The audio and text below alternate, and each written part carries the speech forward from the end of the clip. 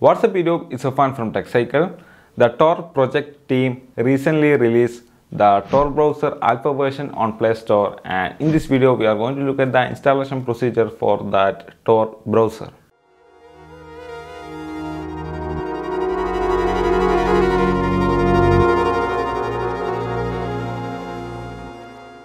If you are new to this Tor browser section, Tor browser is a browser which you can believe or which you can trust with your whole art. Tor browser is the modified version of Mozilla Firefox.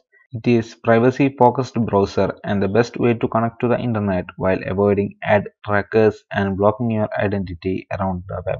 As this Tor browser is in alpha state, some of the features available in desktop Tor application is not available in this mobile application.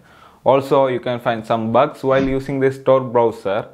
Also, right now this Tor browser is not a standalone application, that is, you cannot directly connect to this Tor network. For that, you need another application from the same developer, that is the Tor project team called Orbot proxy with Tor. Orbot is also an application from Tor project team. It is a proxy application which uses Tor to encrypt network. In short, it is a VPN application which uses Tor network. To know more regarding the Tor network, you can watch the TechCycle video Tor as fast as possible.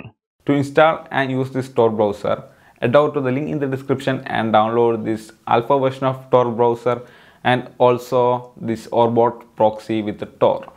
So after installing both these applications, open this Tor browser and this Tor browser will automatically open this Orbot proxy with Tor and enable this Tor network. Also, you can use this Orbot proxy application as a VPN by enabling the VPN mode in this Orbot proxy application.